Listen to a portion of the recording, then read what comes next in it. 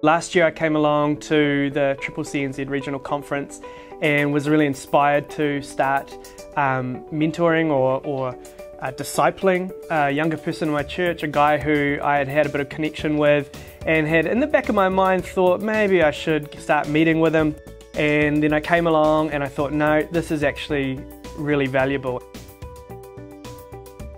Last year was really inspirational because I was able to both learn something new and also reinforce things I had been doing for years.